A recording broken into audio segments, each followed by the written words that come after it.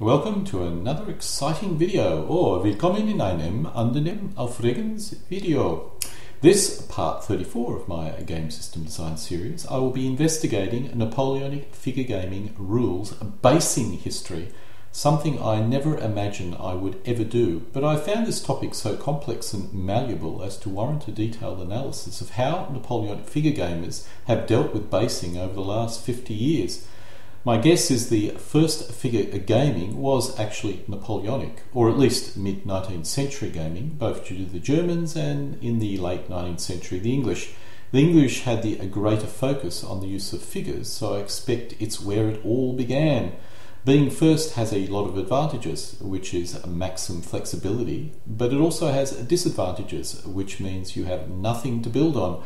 So I expect a lot of ideas were tried. The other issue is we know enough about Napoleonic warfare to be dangerous, but not enough to be certain. The result is the most complex range of basing styles of any in the figure gaming world that I'm aware of. This video uses standard figure sizes that you see up here, broken up by scale, which is basically 6mm up to 25mm. Now, an infantry figure with an outstretched gun will normally be about 3 centimeters deep for 25mm, 2.5 centimeters for 20mm, 2 centimeters for 15mm, and so on for 10 and 6. Obviously, infantry with the gun pointed up will take up much less depth, but I'm showing the maximum depth to give you an idea if the figure's gun extends beyond the base. For cavalry, the values are double this, and for artillery, in this case a 12-pounder heavy artillery with crew, 3 times than that of infantry. Obviously, a 4-pounder would be a lot less than this. Going back into the dim reaches of history, the earliest reference I could find to basing was actually in the first edition of the WRG rules, where there is a sentence which states most players use a figure base width of 1/2 inch for infantry and 3/4 inch for cavalry. However, these sizes were designed for 20mm figures, and the new 25mm figures will no longer fit them. These sizes that I'm showing here are based on this statement. Now, of course, WRG modified them to accommodate the new 25mm figures, which is the reason why they put this comment in. I'm uncertain what the width of bases for artillery figures were, and I'm uncertain what the depths of the bases would have been, but I suspect the infantry bases were square and the cavalry bases only deep enough to fit the figure on them, so it may have been about 1 inch. As for units, or basing figures together, there is absolutely no mention. That is, there is no concept called an element or base which contains more than one figure in these rules or basing system.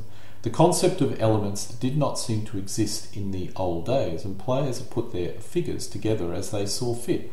This actually matches up with my original basing, in my case Confederate airfix figures, on square individual bases, which was a pain to game with. The reason why I based Confederates was that they kind of looked like Austrian troops, and the Union troops kind of looked like Prussians, so my first shot at figure gaming was the Austro-Prussian War. When the WRG set of rules actually came out, it changed the base sizes to metric and slightly increased the sizes of some base to accommodate the new 25mm figures. This shows us the bases with 20mm figures on them. 25mm figures all fit, except for the artillery, which would require a slightly deeper base. WRG suggested you mount the figures together into company or squadron size formations. As the figure scale was 20:1, I expect this was an element of between 4 and 6 figures, depending on the size of the company or squadron. However, most players would have kept their figures separate for flexibility, and I do seem to remember the idea of using cigar lids as bases that you could put, or movement trays you could put your elements or bases into, so you could move your units around as a single unit. When the TTG sort of rules came out, initially for a competition and then later in actual published form, they used the older 20mm basing scheme, which I've mentioned before. Now, the 20mm, I'm assuming, really refers to airfix figures, and that's why that was popular before that time. Once again, there were no real concept of elements in these rules, although figures were grouped together to form units. I found the artillery base rather large, considering only one gun was placed on the base. But I do have a copy of the rules, and that's what it says, so I'm not quite sure why that's the case. I seem to notice the basing system in the UK and US developed separately. However, the earliest set of US rules that I could find also used the basing system based on figures rather than elements. This is about the earliest US set of rules I could find, so I have to assume other rules in the US of the same period were similar. The basing does seem rather small for 25mm figures, so I'm assuming the basing sizes are for 15mm figures rather than 25mm figures. I suspect 20mm figures may fit on these bases as well. I'm showing 15mm figures on this basis. In retrospect, I suppose these were designed for Airfix 20mm figures, because I'm pretty certain that Airfix would have been available in the US during this period. In 1979, WRG came out with its second edition of its rules, and for the very first time they included the concept of elements. I suspect these were the first set of rules, at least published, that used the concept of elements, where each element consisted of between 1 and 4 figures. WRG also provided basing for 6mm, which was the first 6mm basing I've ever seen in any set of rules. When 15mm figures turned into 18mm, they became difficult to fit on these bases. Actually, they became impossible to fit on these bases. Ancients went down the path of increasing the base width to 4 centimetres, but unless the current version of the WRG Napoleonic rules, which you can get at Lulu, has this addition added, I'm not aware of any changes in basing for the slightly larger figures for the WRG Napoleonic sets of rules. I may need to purchase a set of the Lulu rules just to see if they've actually added it. WRG started to make greater effort in getting the frontage to match those of real life, although they were certainly not perfect. If all the cavalry was based 2 per base, then the cavalry, close order infantry and artillery would be about as perfect as you could ever get in terms of historical frontage. The skirmish density was not accurate. A more accurate frontage would be half that provided, but I expect the 2 figure per base was to make the base look nicer, and WRG was very much focused on trying to minimise occurrences of double basing, that is, forcing players to have a compact order base, and then when they went skirmish, replace it with a open order base, which is the reason why I think they went down this 2 figure path.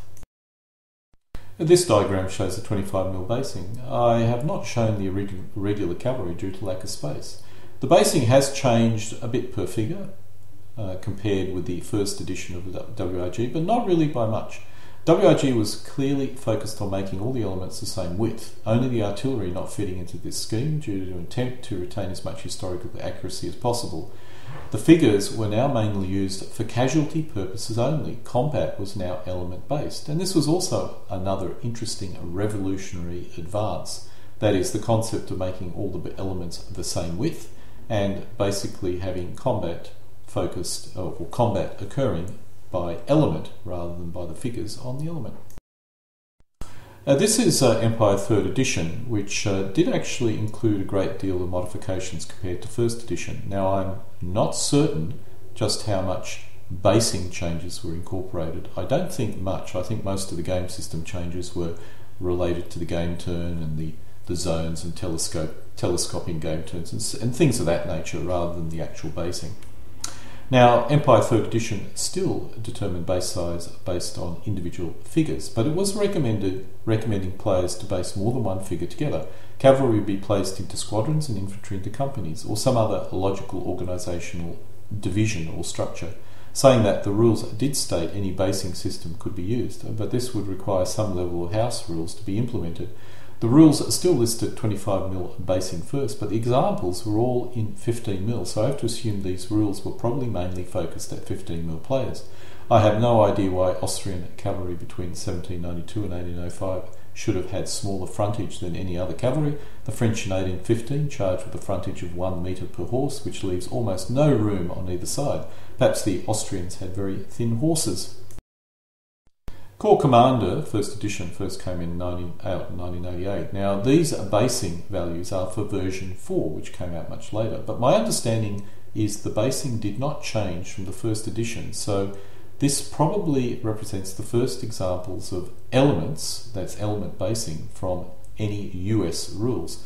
If the first edition retained the same basing as the fourth edition, then these rules were the likely origin of the US basing system of 2x2, which could have also come from the American Civil War rules, which the company also published.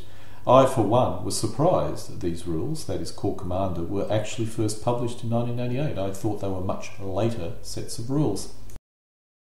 Napoleon Battles, which came out in 1989, was published by Avalon Hill, which did surprise me, as Avalon Hill was more commonly known for its board games. It is used as a form of base point by many players, and in its day was very popular, although I suspect they were not used very much these days, but are still constantly referred to. I suspect outside the US they did not gain the same level of popularity. But the real reason I think these were so popular was the fact that they were the first set of rules where each individual element represented, it allowed you to fight a much larger battle than any other set of rules prior. I was recently told these set of rules were the most probable source of the 2x2 basing scheme used in many later rules in the US, although Corps Commander predated these rules by 1 year, so that could be technically the origin. Saying that, the players I'm aware of do not typically use the full Avalon Hill basing system, especially for cavalry. So I'm not certain if this basing was only the preferred option and other options were available in the rules. I suspect basically they were the only option available in the rules. I will need to purchase a copy one day to confirm. The artillery basing was also commonly changed to 1.5 inch wide. I'm not sure why, but that's what I was told.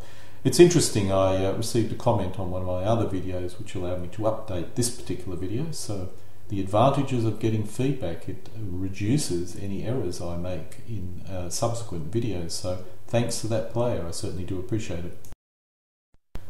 Charcot allows players to use any number of different basing systems. In this case I'm showing 4 for infantry, 3 for cavalry, 2 for artillery and an optional skirmish base type.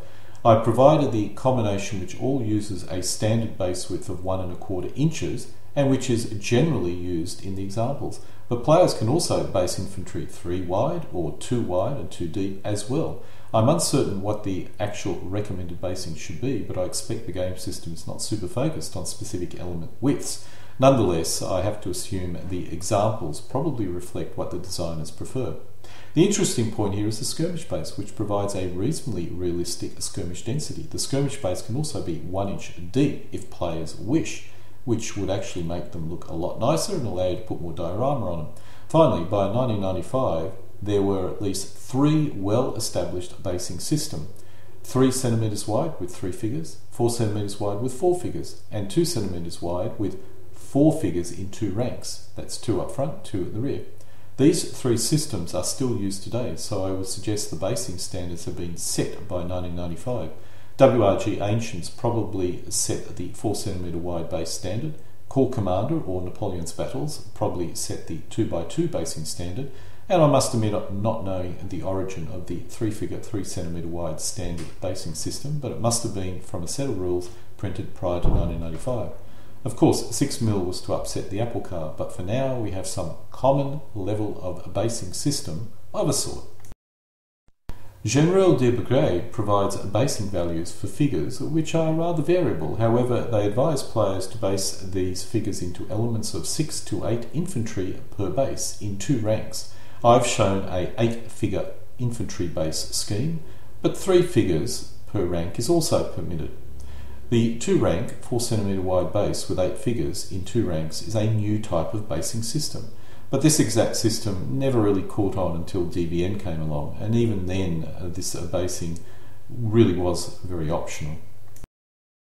Grande Armée is a big base set of rules. Each big base is a 3-inch square, and players can place anything they wish on the base. The players need to keep track of the status of the big base using counters or written records. I've shown an example of 15mm figures on the big base. I suspect this may work better with 10 or 6mm figures. Some players I know use 3 centimetre square bases and reduce the playing area accordingly. This works well with 6mm figures. I personally would go with 6 centimetre square bases and would use 6mm figures. which I suspect is an option as well, and what I've generally seen out there as well. This kind of system really shines with 6mm figures, which we'll see in the 6mm basing system section of this video. I placed it here because it was the first occurrence of this type of basing I am aware of. Elan comes from Australia and adopts a reasonably standard WRG-like basing system, except the bases are now 4 cm wide instead of 3 cm. This is probably what WRG would look like if it was updated to accommodate 18mm figures. It's also possible that, as I mentioned earlier, the edited version of the old WRG rules may have well been modified to include this basing system. It'd be quite trivial to do so. I may, as I indicated before, purchase a copy in order to find out, for curiosity's sake. Garde du Corps 3rd edition, which are now free rules available to anyone who wishes to get a copy, uses the basing system from Napoleon's battle, or at least that's what they claim, although it doesn't really look like it. The interesting point is the correct frontage for cavalry compared with infantry, as well as separate skirmish half bases. I suspect the half bases are used to avoid double basing, and thus the actual frontages of these bases is double of what you see here. Many set of rules avoid double basing by the use of half bases, expecting the players to ensure the half bases are correctly spaced where they need to go. This works, but I must admit I prefer double basing my figures. It simply looks better on the playing area and gives me a lot of real estate on the base to put nice diorama, that is in terms of my skirmish bases. When you actually stack all this stuff together, you end up with a very nice big base that looks quite historically accurate.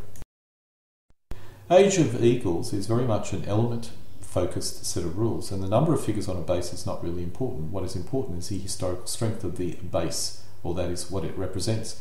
As a result, for artillery, the base width varies based on the number of actual guns in the battery.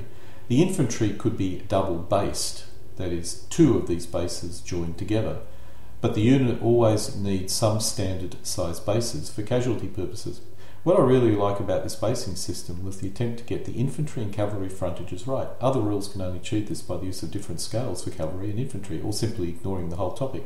I actually like the system, but still prefer a single standard element width for all my forces, in my case 4 cm. As a result, I use strength point markers when using my standard 4 cm wide bases.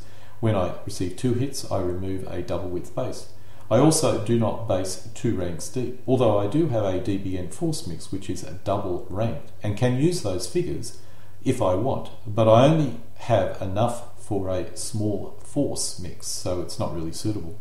Creating a force mix of 50 elements, compact order infantry, each of which is 8 figures, requires a lot of figures. I would prefer to have 2 force mixes than a single double ranked base force mix. But the massive figures do look very nice, if a little bit cluttered. Napoleon, which really, when people come out with sets of rules, calling them things like Napoleon makes it almost impossible to find on the internet. But anyway, the rules, called Napoleon, published in 2009, are a more recent set of 25mm focused set of rules, which come from the UK and uses the 2-rank system common in the US. I expect there is a suggested 15mm basing system as well, except possibly the infantry bases are more likely square. This also represents a new basing system which has not really progressed beyond these rules. 1805 are rules designed for 10mm figures and have gone down the path of small bases. I assume to allow for play on a small playing area. I'm showing 6mm figures in the base. 10mm figures may be a bit tight, but I have to assume they are supposed to, they probably will fit. I think also the 6mm figures may also fit in 2 ranks if you so desire. There is certainly enough room. There is a point going down the small base path. It allows you to have a standard game on a smaller playing area, but from experience the small elements are simply too fiddly. 2 cm wide bases are too small unless they are deeper than 2 cm, which these are not. Nice idea, but I think most players went down the path of bigger bases, which represent larger formations, which actually achieves the same objective of these sort of rules, and is far easier to play. DBN 2.1, even though they are a rather recent set of rules, actually are based on a very old set of rules which go back to the 1990s. Thus the basing system is based on those old basing rules. In this particular case, it uses the DBA basing system, which is element based and with all elements being the same width. The rules are pure element based, so the figure density on each base is not important. The important thing is to understand what the element is supposed to represent. I personally can't fit 4 cavalry figures on a single base, so I adopt a reduced density for cavalry, such as 3 per heavy cavalry, 2 per light cavalry, and 1 per skirmish cavalry. It basically does not matter what's on the base, and even the 3 centimetre wide 3 figure bases can be used here. There's no reason. As long as everyone uses the same base width and they all know what the bases are. I like these because the bases all use a common width, and it's very WRG-ish in that particular part. The good thing is the artillery uses the same width, which is unlike the original WRG rules. As you could quite imagine, there is a plethora of basing schemes out there. To try and deal with this plethora of basing systems, specifically 15mm, you can actually find lots of charts on the internet, such as this. Shako provides a similar guideline to this. This shows 3 basing or basic basing system: the 3 centimetre wide, 4 centimetre wide, and the 2 centimetre wide double ranked base system. Based on this, the optimum basing system is the 4 centimetre wide base. Doubling this base allows you to get the 2 rank effect, assuming you need it, and if you need to take half base casualties, you simply use a counter to indicate 1 loss, and on the second loss you remove the entire base. The other most optimal basing scheme is of course the 2 centimetre wide base, 2 rank deep. You just put 2 together and that can duplicate a 4 centimetre base. The only issue here is the 3 centimetre wide bases. Basically, if your opponent has 3 centimetre wide bases and you only have 4 centimetre wide bases, or let's say 2 centimetre joined together, I would suggest your opponent needs to place their bases on possibly pieces of cardboard which are 4 centimetres wide. But nonetheless, this gives you an idea of all the basing, what the standard ones are. The most flexible clearly is the 2 centimetre wide, as long as you can actually paint that many figures. The one I go for is the 4 centimetre wide base, and I don't really know many people that use the 3 centimetre wide base. This shows the common cavalry basing system. The 4 centimetre wide cavalry base seems to be the most universal. I personally have never seen a cavalry element based 2 rank for 15mm, so I'm uncertain what rules these normally are used for. I know that the old Avalon Hill rules suggest this, but I've never seen any player actually base their cavalry accordingly. Nonetheless, my preference is 2 cavalry per base on a 4 centimetre base, because that actually reflects historical density for cavalry. But, nothing wrong with the 3 as well, as long as you know what you're dealing with. Finally, we see the artillery basing, which can be 3 centimetre wide or 4 centimetre wide, obviously to match the infantry. The recommendation is at the bottom and is quite wise. Keep the base width the same for all elements. Does make life easier on many levels, particularly for modern rules. The one aspect of basing which is a real gap in many sets of rules is how to depict skirmish troops skirmishing. This depends obviously on the scale, and is only an issue if you're using a set of rules where the figure scale is, let's say, under 100 men.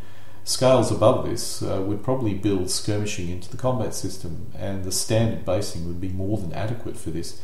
However, if playing a set of rules with a figure scale of 100 men per figure or under, I must admit I like the idea of historical, accurate skirmish frontage elements, as you can see here. If you go back to an old set of rules, like WRG, but using 4 centimetre wide bases, then a skirmish screen could look as follows.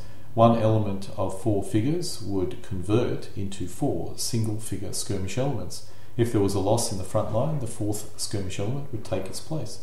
Currently, you need to deploy 2 figure half bases in the front, and while this is perfectly acceptable in the rule and works quite well, it doesn't look as nice as far as I'm concerned. If your bases are nice enough, you could almost achieve the same effect as 6mm big bases if you go with this low skirmish density, and it also allows you to add diorama to your bases. I often these days get a movement tray which allows me to place my infantry formation into 2 ranks, with the front rank being skirmish and the rear rank having the line infantry, and it almost looks like it's a single big base element. We're now going to move into the polymos basing system. There is a manufacturer of a rather high quality range of 6mm figures which have many sets of rules, which uses a single basing system which they call the Polymos basing system. The system uses either 6cm wide bases or 4cm wide bases. This shows the 6mm wide bases. There is also a 6cm square basing system which can be duplicated by the use of two of these bases butted up together. The basic principle is brilliant. For 6mm figures, everyone uses the same bases and can play the entire range of rules available from this figure manufacturer, which is Buckers from memory. The 4cm wide bases are probably used to allow players to use their figures for other rules, but there is no reason why players can't simply use their 6mm wide bases and play using 25mm scales. There is an issue, especially with fire ranges, but house rules may be able to resolve those issues to an extent. I agree, not perfect. Personally, I like the idea of a universal 6mm basing system which is applicable to all 6mm sets of rules. However, it's probably not optimal for rules designed for 15mm or 25mm figures. Personally, I will be basing all my 6mm using the Polymos basing system. For 4cm wide bases, I've got 15mm figures which are perfect for that. This shows the Napoleonic Duchy of Warsaw army pack using the 6cm wide Polymos basing system. This really does not show the effect of mass 6mm figures, but does give you an idea of the basing recommendation by the manufacturers of these figures. This example shows the 4cm wide basing using 6mm figures. This is almost certainly the most universal basing system possible, but personally, if I was going to use 4cm wide bases, I'd stay with 15mm. I still think 6mm on 6cm wide bases is the true sweet spot for 6mm from a pure looks point of view. And let's be honest, one big reason why you get into Napoleonic figure gaming is the looks. From a rules point of view, the logical gamer would always use the 4cm wide bases for their 6mm figures. The topic of basing is a perennial one, and as a result I've created more than my fair share of videos on the topic. The key videos are listed here if you're interested. You know, this brings back a comment that I remember from my time in Japan. I worked in Japan for many years, and I heard for the first time a term called otaku, which I think loosely referred to as live-in or something of that nature. Basically a super nerd, where someone gets involved in some real, vertical interest and stays in a darkened room and gets fascinated with it. I sometimes worry that I'm becoming a little bit too obsessed with Napoleonic basing, but anyway, that's it. Before I end this video, some eye candy is in order. I found these images on the internet and I must admit the figures are very nice. Here we see some Napoleonic Austrian Jager. I'm uncertain what basing these use, but they do look nice. I suspect this is double based, and this is maybe the open order or skirmish mode. The same figures, but in length. I'm pretty certain now that these are double width skirmish bases. Here we see some Grenz Infantry regiment. These use the 4-figure 2-rank basing system. Grenz are light infantry, but this is clearly their compact order. One thing I like about taking photographs of figures is having sufficient backdrop. I particularly like these photos because you've got buildings and stuff like that in the rear, which really give it a nice realistic feel. I do like the buildings, I must admit. Here we see skirmishers from a different Grenz infantry regiment. Clearly these figures must be double based, this being the skirmish base. I really do like the idea of having double-based skirmish bases and compact formation bases. I just really do think it looks good if you're playing the scale. I must admit most of my games really don't need skirmish troops because I typically play a fairly high level of scale, but nonetheless, if I go down this particular scale, this does look very nice indeed. You know, creating this video and talking about 20mm figures, it reminded me of Airfix figures. And for those interested in what they look like, this is a packet of Airfix Napoleonic French Imperial Guard. They're 1/76 scale, which I think from memory are 20mm figures. As you can see here, with modern paints, you can actually do a very good job painting these Airfix plastic figures, and they look good. I only wish I did not throw all my figures away. I must have had hundreds of figures from all sorts of periods back in the old days. Anyway, it's the old classic tale. Whenever you throw things away, you always regret it, and if you decide to keep stuff, you wonder why the hell you kept it. And so we come to the end of my video, in this case part 34 of my video series on game design theory, in this case a historical trip down memory lane when it comes to Napoleonic rules basing systems, something I'm sure you're all finding rivetingly exciting. Denken Sie daran, immer für Hilde heimatlichen zu kämpfen.